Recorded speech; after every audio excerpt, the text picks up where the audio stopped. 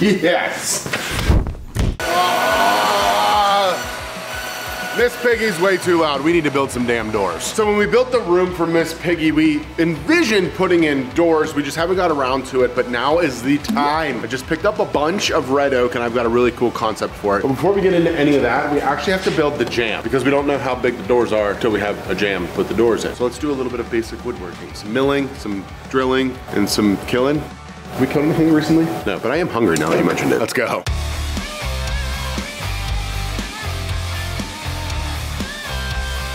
All right, my good people. I've got a rough stack of red oak here. We're looking at what they said is 8/4. It's a little heavier than 2 inches. And we're gonna use this to build our door. This thing's gonna be hefty. I'm gonna cut everything down to rough parts here, and then we'll go over to the jointing and milling machines. So here's a quick tip for you. If you were cutting your parts down to size or slightly above, which is what you should be doing in the rough, bust out a jigsaw. Don't bust out a circular saw. The blade in a circular saw is much more likely to grab, and because everything's not square, it gets to be a little bit more dangerous. Always grab your jigsaw. And if you don't like that, I have a parking lot and we can fight in it. Well, let's rip.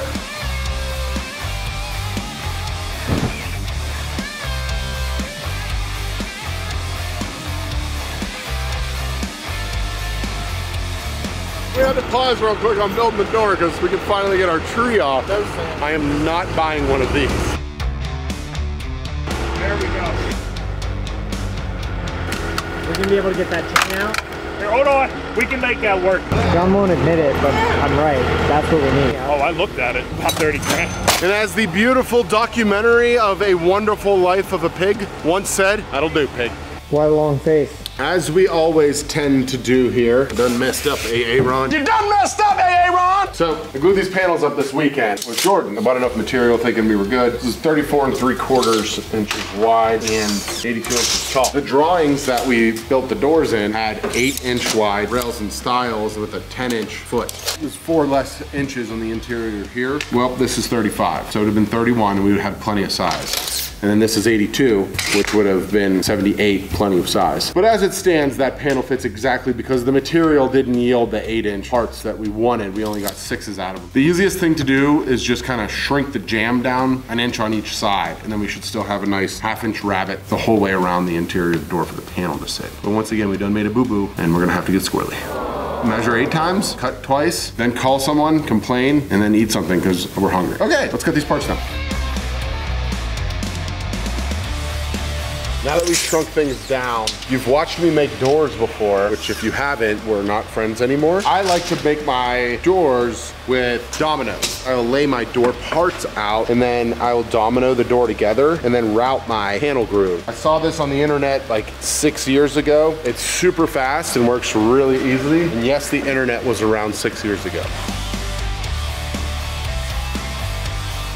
Jordan's here. What's up? It's been a dusty day in the pig pen. You don't have a hat on, that's why you look weird. I didn't hear anything you said. I don't think I want to. You got any complaints today? I'm hungry. We are mocking the door up before we cut our groove. Sam and I oversized and then way undersized the dominoes. But one thing we like to do is put our dominoes in one side so they're like a tenon. They become basically an integral tenon. Kind of looks like a rack of ribs now. All right, so next step is we have to route the panel groove. Excuse the noise, we're working in here. And you can see we have this slot cutter bit with a ball bearing on it. So essentially what happens is this bearing runs on the inside and slot will sit down to the depth that I'm looking for. You get, your perfectly interior parts, and we'll cut the panel to fit inside. I glued some panels up over the weekend. Those are all ready to rock and roll.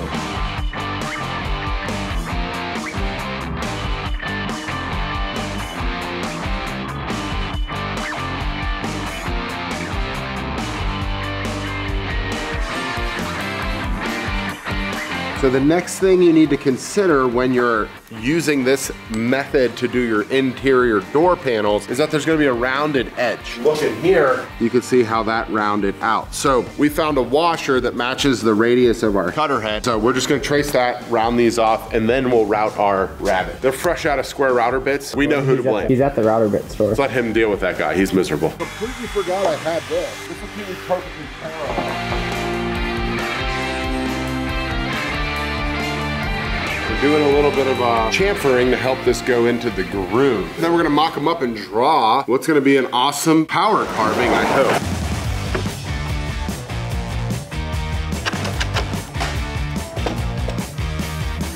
Okay, that's one. Halfway there. I do the other one over there. Yeah, why, you don't like the tall? My vision here is I want the doors to close together and then look like a tree. So I want to take a quick second to let you know why we're actually doing this. For the most part, it's to enclose Miss Piggy, but more importantly to myself and to Sam is Jordan's safety while in that room. Jordan came to me recently and has been attacked physically quite often lately, and because of that, he doesn't feel safe. And we want him to feel safe. So we built him a room, and now we built him some big doors. But you know what else isn't safe when it comes to Jordan? His online security, and that's why this video is sponsored by Surfshark VPN. If you're curious on what Surfshark VPN is, it's a virtual private network where you can log in basically from anywhere in the world almost and protect your personal data. You can change your location, say if you want to log into Netflix or look at some weird stuff that you don't want to tell your friends about, or play video games in a different country. It's also a great way to keep your privacy private. Say for instance, you're in an airport or you're at a coffee shop or something and you want to make sure no one's stealing all that precious information off of your laptop. Well, a VPN is the perfect way to do so. If you're interested in being as safe as Jordan's gonna be when we're done with this room, hit that link down in the description, use code Malecki and save 83%. Yeah, I said 83% and get 3 months free from Surfshark VPN. Thank you for sponsoring this video and also thank you, Jordan, for becoming a safer person. Now, let's get back to being awesome. I'm gonna draw it out here and then what we'll do is we'll remove the panel, I'll rough carve it so it's not so big and bulky, and then we'll put it together. I'll kind of finish the carving. We'll glue that thing up, sand it, and square it and do all that kind of fun stuff. While it's on the floor here, let's kind of outline a tree, huh? What kind of tree would you like it to be, Jordan? I would assume it's gonna be a red oak tree. I'm gonna make it a weeping f***ing willow. I'm gonna cover it in Jordan's tears. What do you think? This company got real hostile. I'm going to Real hostile. Also, haven't eaten today, and I'm incredible. Ah, that's what it is. Just not feeling the wood cutting thing today. You get a little bit whiny when you're hungry.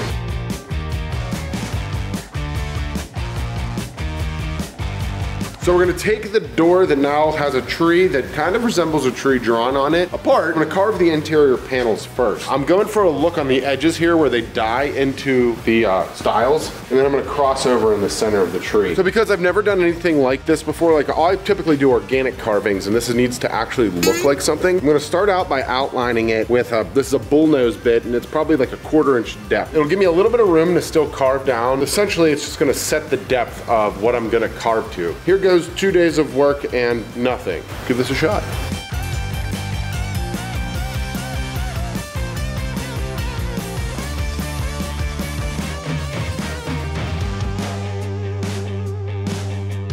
I love that Jordan's wearing a different hoodie in every shot. He brings more clothes to work than a woman. I have a special sweatshirt when I know I'm gonna be laying on the ground. That's the sweatshirt I put on. I have one for metalwork. I do too. It's called the one that I'm wearing. So now that the door is semi-assembled, I can ease into the parts that I want to kind of bring into the rest of the shape. So down here, I want it to look like the foot of a door, but I want to keep this like juxtaposition of the outside. I do have to bring down this panel a little bit, but I will use the more gentle carving tools. I think it should work. I don't know. I'm literally making this up as I go.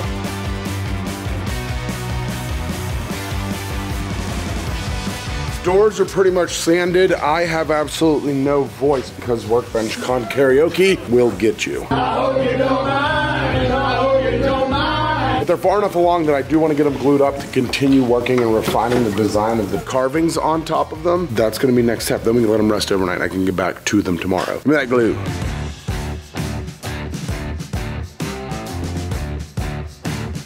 So I'm gonna start trying to lay out hinges and eat cheese crackers because I'm hungry. So I'm gonna sand things and There are more carving to do. Let's tag team it up. we're going with a ball bearing hinge, just like your regular hinge, but it has 2 ball bearings in it. They hold the weight a lot better. So we're gonna go with 2 of those on each. I tried to do 4, but I literally spent the whole morning trying to find the hinges. I went to Home Depot 3 times, Lowe's once, and Tractor Supply once, and we think we can make 2 work. Worst case, I'll take it apart and I'll add 4. I made this little jig. It's the exact same size as the hinge. Hey friends, Sam made the jam the wrong size. Just gonna make a slight alteration, it'll be fine. they kind of resemble doors. I don't know why we keep making double doors. It's literally the hardest thing. Chairs might be harder, but making double doors and a custom door frame jam is extremely difficult. Morale's low. What I did yesterday was put the mortises for the hinges in the jam. Now I made what we're calling a story stick, which is basically just a physical representation of your layout. So that way when you have to duplicate it over a couple places, your measurement skills don't fail you. We're gonna do that. I'm gonna cut it all the way through because it's a symmetrical flippy floppy kind of thing. Got the router. We're gonna continue to be awesome. Good luck, have fun. I don't know what it is. I've mortised hinges for doors many times. Terrifying, every time. Got a router, checked, double checked. In words of our forefathers, there ain't nothing to it but to do it. Here goes nothing.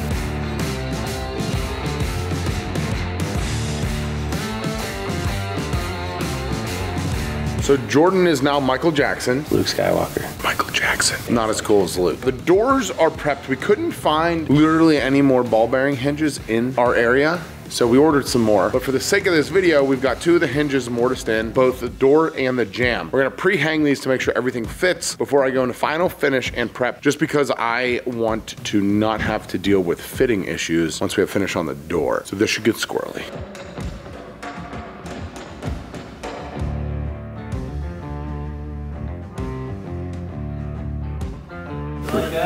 It's pretty awesome. They're pretty close. I like it so far. Now that we know the doors fit, I'm coming back to our die grinder with a cut-saw burr on it. That's what this sucker is. And the wheels. If you've been curious, this is literally how I've been carving. It's how I carve most of the things that I carve. These are awesome because they're like abrasive. They're not taking chunks or chips out of them. Big fan of these. We're gonna add the veins for the tree now, and I want these to be nice and subtle and then easy to sand. And I think after that, it's just sanding and then finish for this sucker, and we'll be good to go.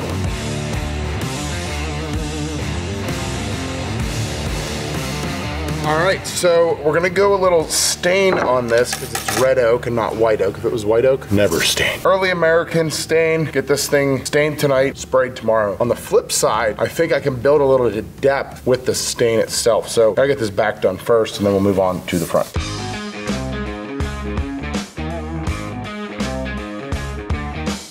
Here's what we got going on. So what I'm doing is I'm taking a little bit of black dye, just like a tittest of bittest. And then I'll hit these inside seams just to darken them slightly, but it's all still wet. So essentially I come back and I just rub this in, just mixes the stain colors in the wood. So what we're doing is just outlining the tree essentially. Oh, it looks so cool. Pop.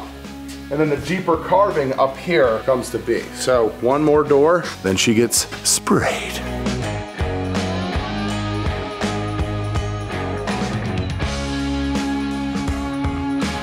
It is time to finally put finish on something in the shop that is worth being finished. And for that, thank you, Total Boat. Halcyon it is. Let us spray.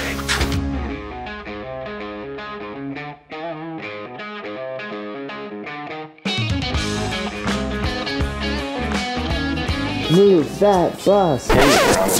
Nope, that was kind of dumb. Back on the sawhorses. We're so excited we forgot the hinges. Let's try this again. Whoever decided to eat all that food for lunch is an asshole. All right, throw that thing on sticks, Sam. Holy shit, it looks like a tree. God, it looks so good. It's like, at least in the top half of things you've made. I've seen you make some pretty terrible things. I feel like this one didn't take you as long to carve either. Up a little more. Jordan, push it forward. Yep, right there. Open the door. Oh, hope it still closes.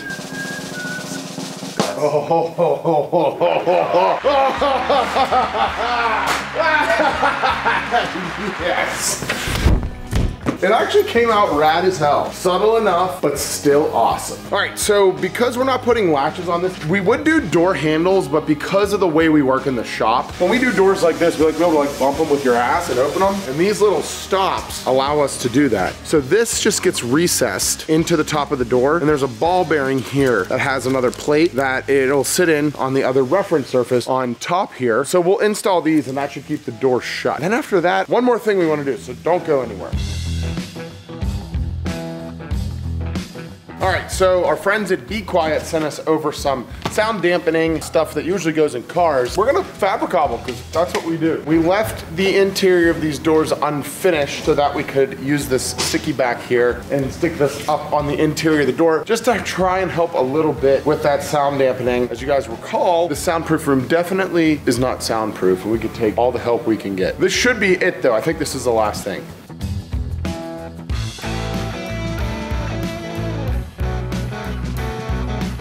do have a surprise for the boys. Go inside the room. Don't come out until I tell you.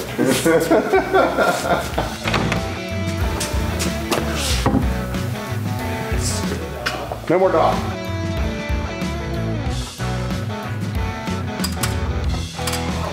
Oh, this is definitely not a one-man job. No, then it ruins the surprise. Shit. I don't know how that works. You guys are gonna hate this. Or they're gonna love it. All right, come out and take a look.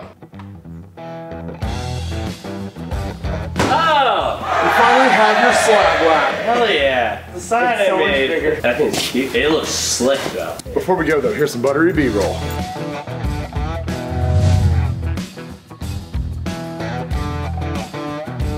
Oh, and that's gonna be a wrap on this one. I'm not gonna say anything else except for subscribe because we're building handles out of axes, and if we can, we're gonna forge them. See you then.